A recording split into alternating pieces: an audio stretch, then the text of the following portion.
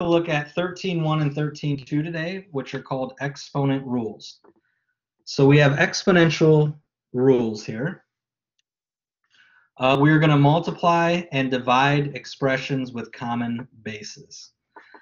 Multiply and divide expressions with common bases. And really, we're just going to get into all the different ways we deal with exponents. We are going to go through why the rules are what they are. We're going to end up in chapter 13 with about 8 to 10 different rules. And what I don't want, what some people teach to, is here's your list of rules. They're very nice and organized, and you just refer to them. And you just hope that you pick the right one for the right reason, and then you do something with it and you come out with the correct answer. But you don't really understand why the rules are the way they are. And I'm going to try to help you understand those rules so that we don't have to lean on them and have to refer to them. We just can understand exponents enough to get to the correct solution without having to reference some kind of math magic rule that's in my notes. Okay? So to get to all of our exponent rules, I'm going to start with the basis that, first of all, exponential notation is just a notation. Okay? The exponent is used to show repeated multiplication of the base. So the definition of an exponent is b to the n, where we have a base, and the n is our exponent. Some number multiplied by itself some number of times. That means if we have b to the n, that's the same as b times b times b times b times however many times n is. Whether it's 5 times, 100 times, this notation tells us how many times we're going to multiply it. I call this kind of the expanded idea. We're going to expand our exponents. I'm going to lean into this today to lead us to all the different exponential rules. Because I don't want these rules to just be, oh, well, which rule do I use? Or I wish I had, which page are my notes on this?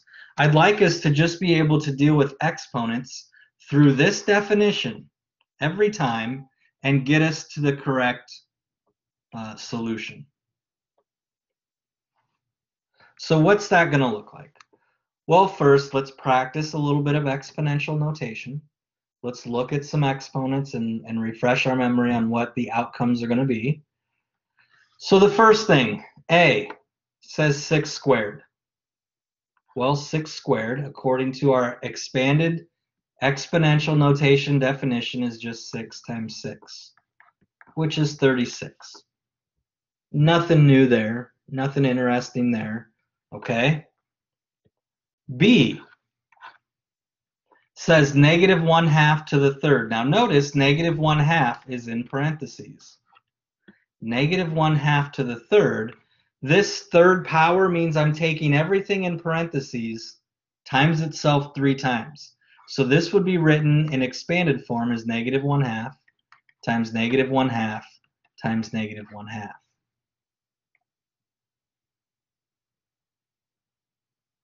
Negative times a negative times a negative is a negative. Top times top times top, 1 times 1 times 1 is 1. Bottom times bottom times bottom, 2 times 2 times 2 is 8. And we end up with negative 1/8.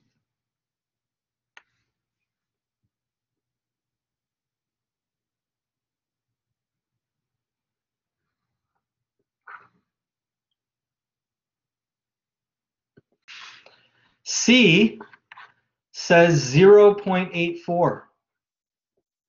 Okay. Whoops, 0.84, not 4.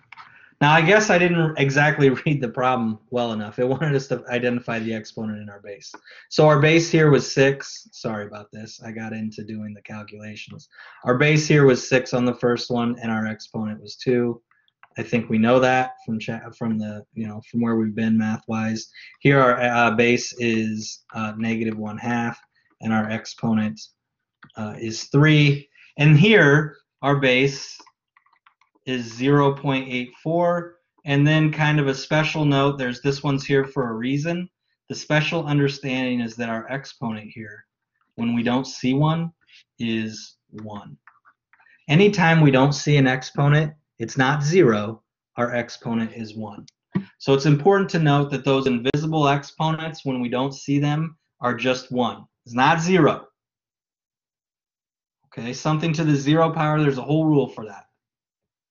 Everything that doesn't have an exponent explicitly written has an invisible exponent of 1. We have that invisible exponent 1. That's going to be useful for us moving forward.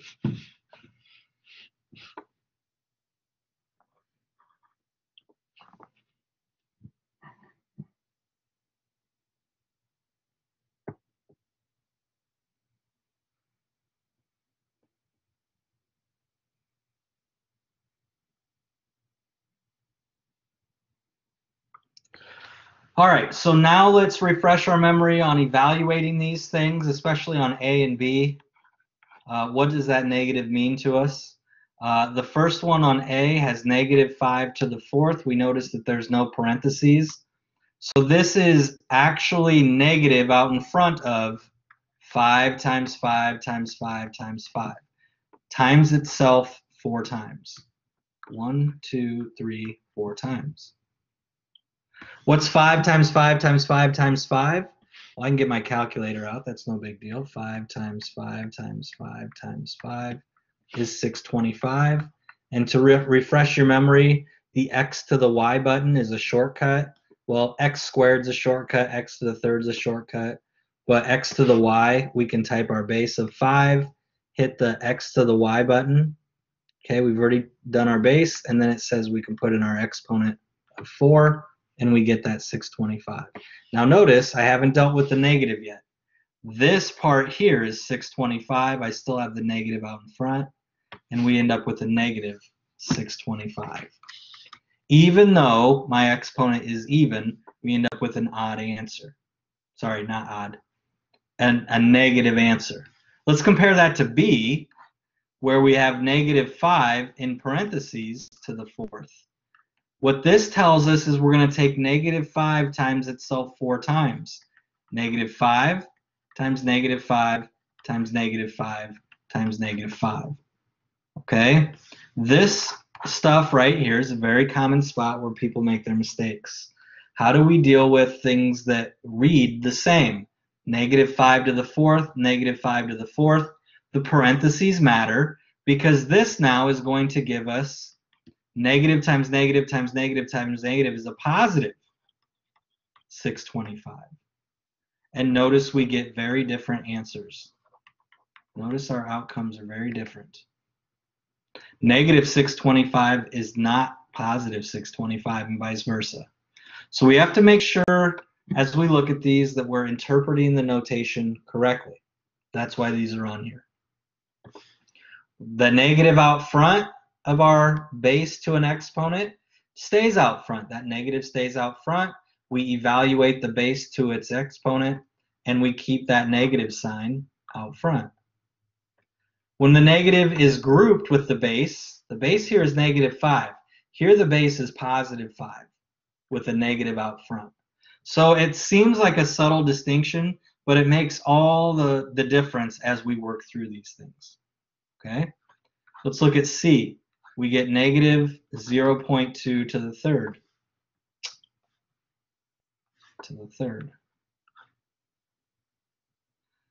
Negative is grouped. Sorry, I wrote that wrong. -0.2 in parentheses to the third.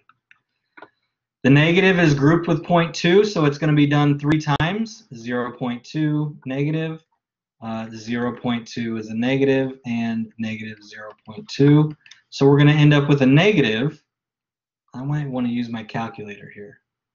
0.2 times 0.2 times 0.2, or 0.2 to the third is 0.008.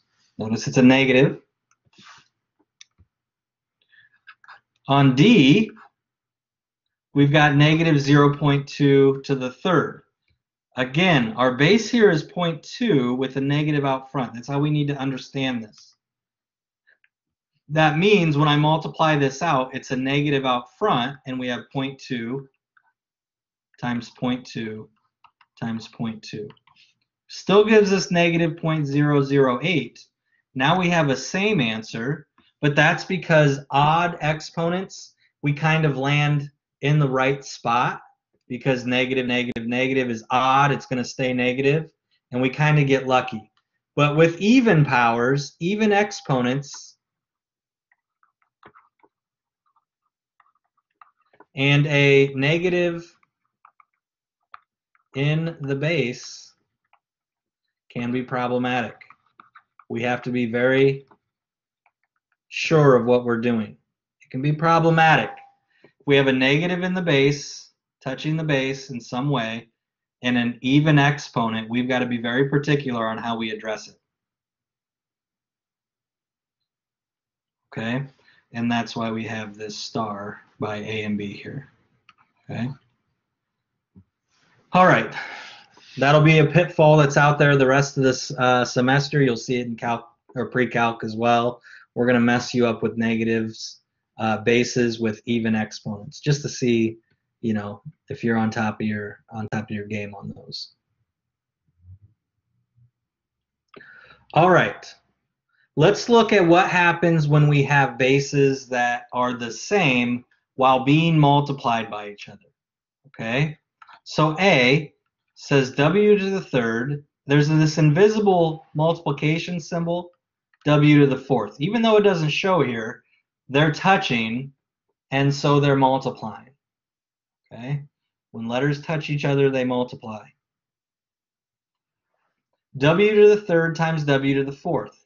Breaking this down using our definition, our expanding idea, w to the third is the same as w times w times w.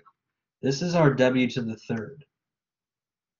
If we multiply that times w to the fourth, that's w, w, w, w.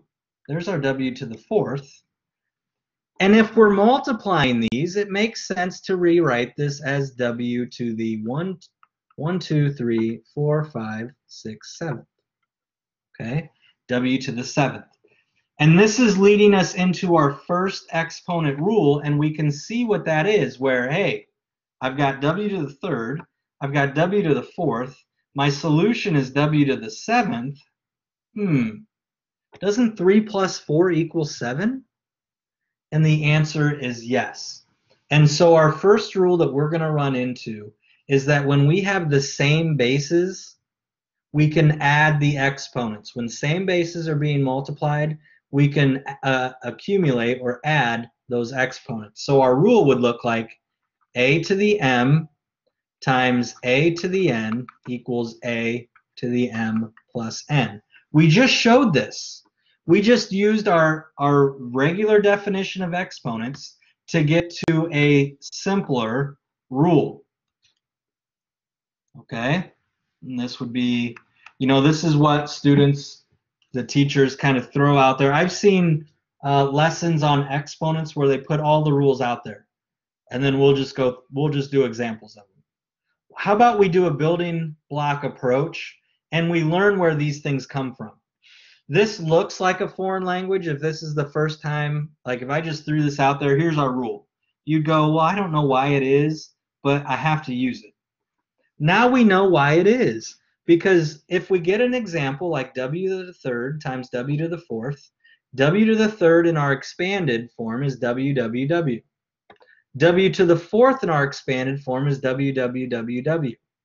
If I take this entire thing, that's the same as w times itself 7 times.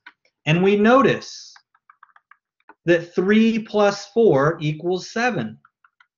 We notice that. And if we did enough of these practice examples like this, just like this, we'd realize, hey, we just have to add the exponents when the bases are the same. Now, I don't think we need to go through 5 or 6 examples to show that this rule exists. It's pretty straightforward, okay? I'm telling you that it didn't just work this time. It will work all the times.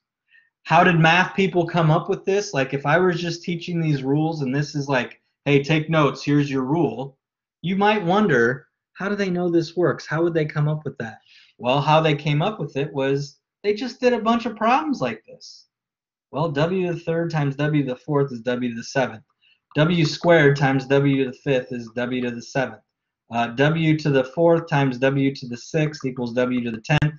They kept doing this process and recognizing and noticing, why don't we just add the exponents? Why are we doing all this work? And they got to this rule right here. The same base times another same base, we can add the exponents. So that leads us to B. If I have 2 to the third times 2 to the fourth, then my rule says I have the same base of 2, so I can add the exponents. This is the same as 2 to the 3 plus 4, which is 2 to the 7th. Could I go this method to get there, my expanded way? Yeah, 2 to the third is going to be 2 times 2 times 2.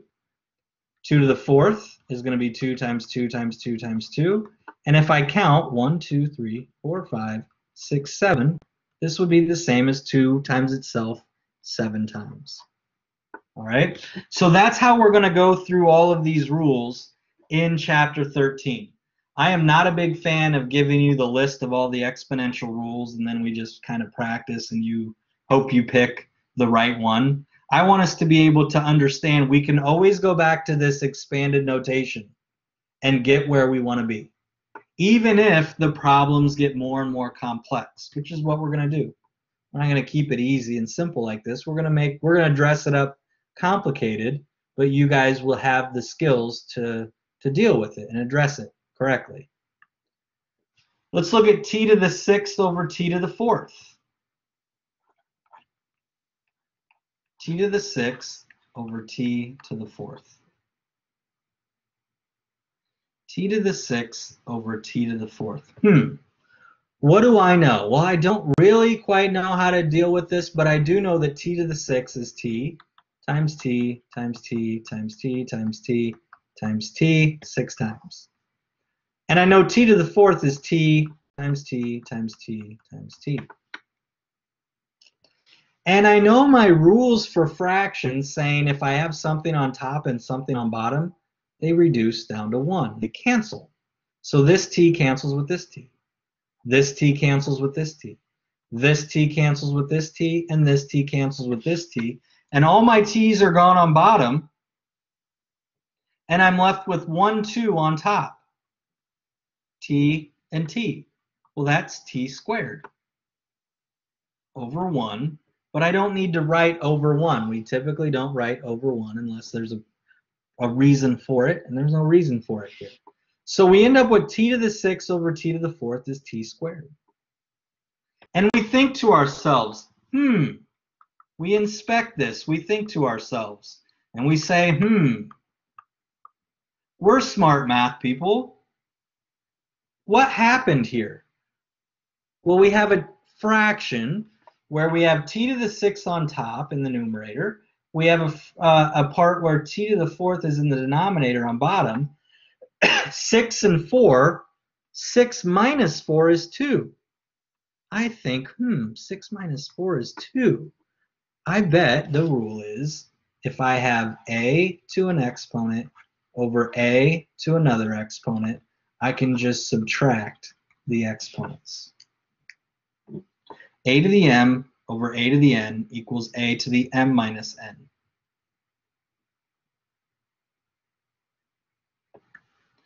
And this would be the rule that you would see in that list of 10 different exponential rules that look like a bunch of, gosh, where do I start type of stuff. Well, we can always get there through our expanding exponential notation and then using our old rules, reducing fractions, canceling, top and bottom, top and bottom. Okay. B says 5 to the 6th over 5 to the 4th. Well, that's going to tell me I have the same base. That 4 looks like 54, sorry. 5 to the 6th over 5 to the 4th could be here. I have the same base, so that means I can subtract my exponents. And this is going to be 5 squared, which is just 25. Could I check this the long way? Sure. Let's check it and see if it's right the long way. The long way being, what is 5 to the 6th? 5, whoops, not cubed. I want 5 to the 6th is 15,625. So 5 to the 6th is that. And I'm going to divide that by whatever 5 to the 4th is. So 5 to the 4th, this would be the long way, 625. And 15,625 divided by 625 is 25. We get the same answer. We get to the same endpoint here, still 25. It's just that these exponential rules are supposed to make it so it's a little bit easier. In fact, we force you to use exponential rules because we very rarely will give you numerical exponents, or sorry, numerical bases.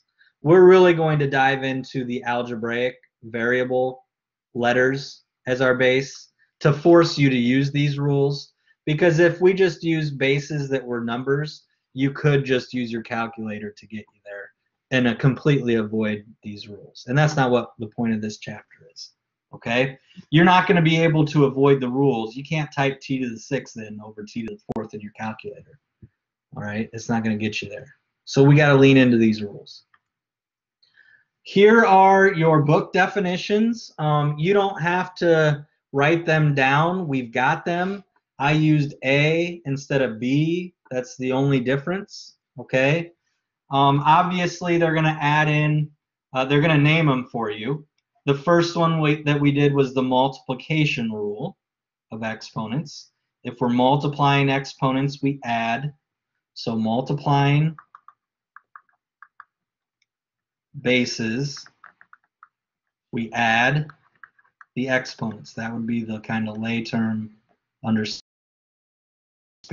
If we're going to multiply the same bases, I should say the same. They have to be the same base. If we multiply the same base, we add the exponent. Similarly, if we divide the same base, we subtract the exponents. That would be, if I were going to explain this to you in words, if we have the same, a base being divided by the same base, we subtract the exponents.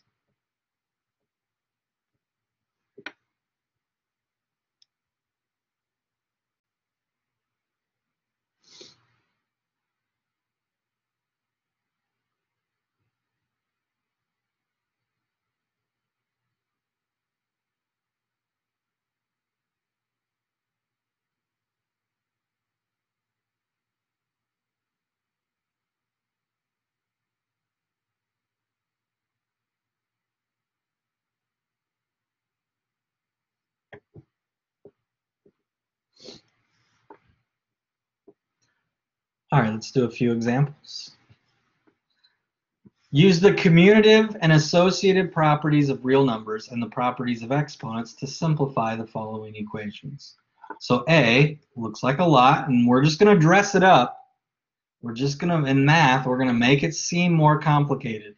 And I'm not saying it's not more complicated, but it's not enough to, get gray hairs and tear your hair out and lose your mind.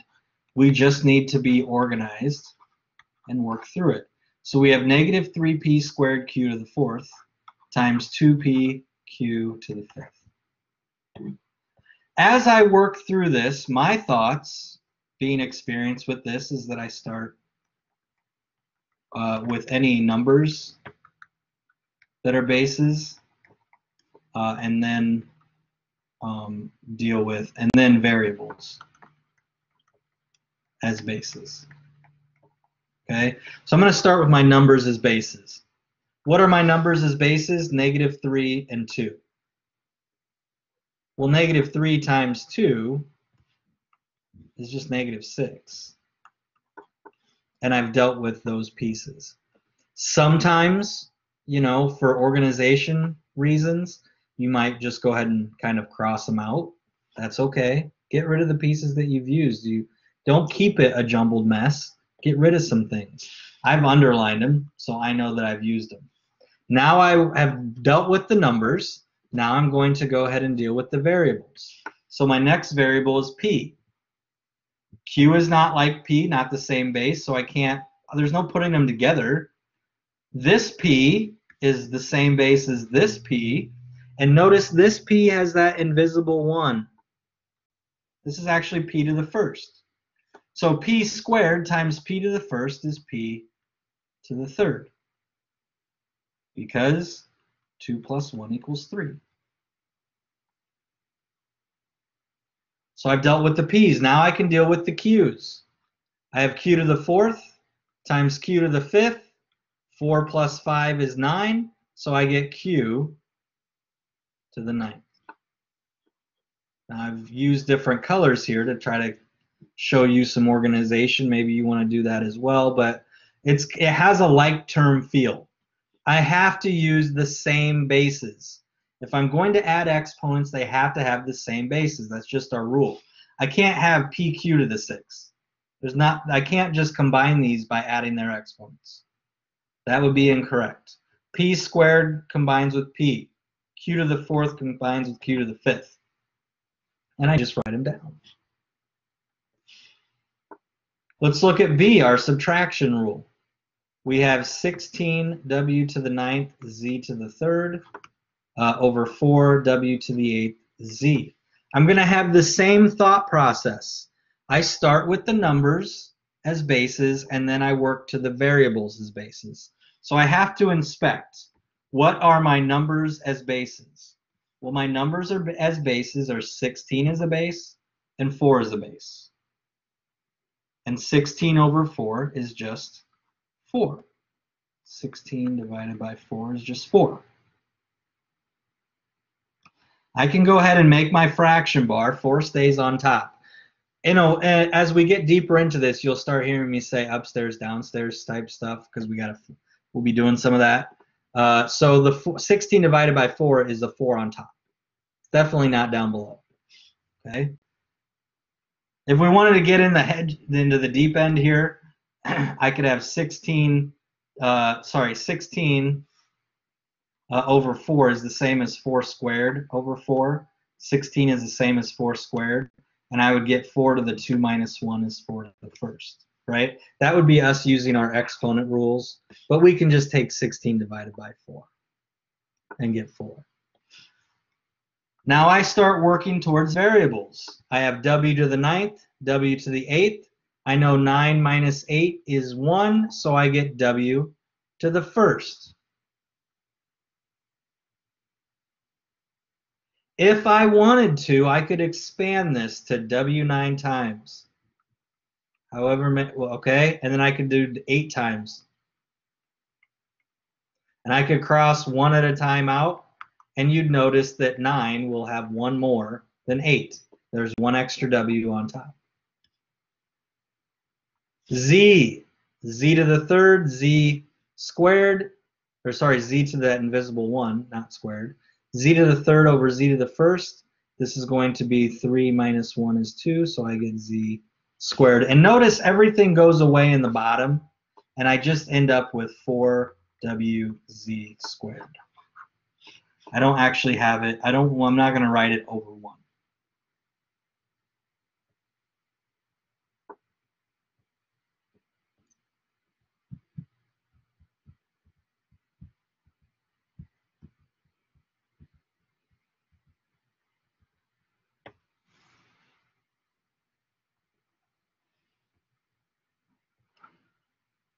All right. So that's 13.1. Let's take a look at 13.2. More properties of exponents. 13.2. More properties of exponents. 13.2. More properties of exponents. I would definitely write this property down. The power rule. And we'll talk about why it is. I know usually I give you an example. The multiplication and the subtract, or in the division rule, the add and subtract rule, all that stuff, I did an example that led us there. We're just going to jump right into that book definition, but I want to give you an example showing why this works. How it works is if we have a base to an exponent, in parentheses, to an exponent, we're actually going to multiply the exponents.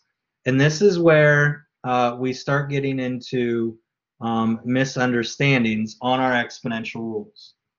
Because this looks a lot like our multiplication rule.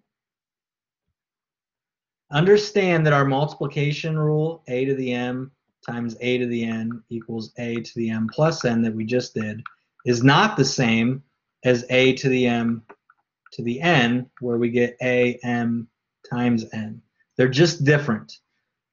And this is probably the rule, as soon as we start working with it, and our addition rule, where things start really getting we need some clarity because it's easy to use the wrong one. So examples help us understand it a little bit better. So an example, if I have a to the fifth to the third, a to the fifth to the third, that is the same as a to the fifth times a to the fifth times a to the fifth. Now I'm multiplying the same bases. I could expand this to a. This one is a, and this one is a. And I would have 1, 2, 3, 4, 5, 6, 7, 8, 9, 10, 11, 12, 13, 14, 15, a to the 15. Using our expanding notation rule. But this is the very long way. This is the long way. Long way. Lots of O's in that long. This is the long way to get there, even though we get the correct answer. A shorter way is to recognize a power of a power, or the power rule. We have a to the fifth, which is a power, and then it's to a power. A to the fifth to the third means a to the fifth 1, 2, 3 times. Then this takes us back to, instead of going the long way and listing all 15, we recognize that we have the same base being multiplied by each other, and we can say this is a to the 5 plus 5 plus 5, which is a to the 15. Maybe it's easier to add those exponents, which was our multiplication rule in the last section. Okay? So this power rule is taking our multiplication rule in the previous section and making it one step higher in our understanding of exponential notation. Instead of doing either of these things, we could just say a to the fifth to the third is same as a to the 5 times 3, which is a to the 15. That's what this rule tells us. If you have a power to a power, you multiply them. Okay? We multiply them.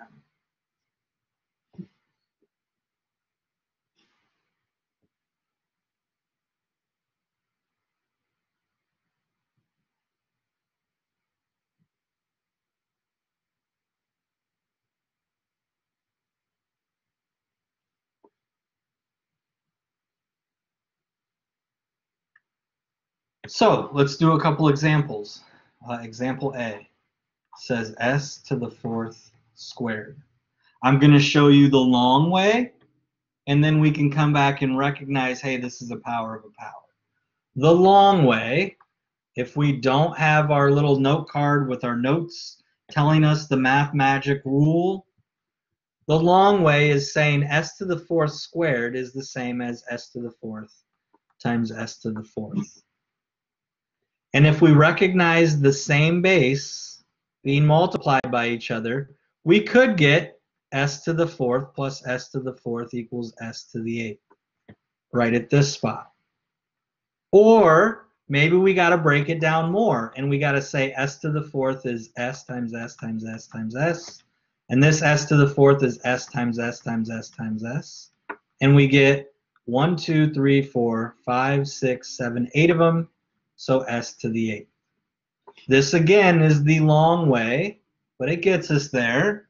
Maybe we become familiar with recognizing a base times the same base and we add the exponents. Or maybe we just recognize that s to the fourth is a power of a power. So power of a power is s to the 4 times 2, which is s to the 8. Okay? All of these ways get us there. We have a much better understanding of exponential notation and how it can get us there in different ways to the correct answer. And we don't have to just rely on noticing the correct rule and referencing the correct rule in our notes and having it just be this thing that I can't attach to. It's just this thing the teacher gave me. I don't know why it works. Now we're starting to get a feel for why these things work. And we should be able to reproduce them. If we can do this, we can do this. And if we can do this, we can do this. Okay? B says 3 to the 4th squared. Power of a power rule. This is the same as 3 to the 4 times 2, which is 3 to the 8th. It is not 3 to the 6th, where people start getting a little bit too quick in jumping to these answers and not showing their understanding as they might add these when they should be multiplying them. Okay? Last example we're going to do today is C. We're getting close to end of class time. Let's look at C together and recognize that this power rule works for everything in parentheses. So x squared, x to the 5th to the 4th. Now there's a couple of ways we could hedge this. First thing you might recognize is that x squared and x to the 5th is really x to the 7th. And this is x to the 7th to the 4th because 2 plus 5 is 7. Same base, add exponents. X to the 7th to the 4th is the same as x to the 7th, x to the 7th, x to the 7th, x to the 7th. Well, that's x to the 7 plus 7 plus 7 plus 7. You can see 7 times 4 here. 7 times 4 here, or x to the 28th. Okay? Now that's the way we can deal with these being the same base initially. But if they weren't, we might have to do something different and show that this 4 gets distributed to both. This is the same as x squared x to the 5th, x squared x to the 5th, x squared x to the 5th, x squared x to the 5th 4 times, right? And we would still end up with x to the 28th. This could also be written as x to the 2 times 4 times x to the 5 times 4. The 2 times 4 would be x to the 8th. The 5 times 4 would be x to the 20th. Again, same bases. We get x to the 28th. Okay? We're going to finish off with this because it's 10:50. And make sure you're taking a look at Connect Math. I think I'm going to put out another, you'll have another, Wednesday we'll talk about your next assignment and your next quiz. And we're looking at a test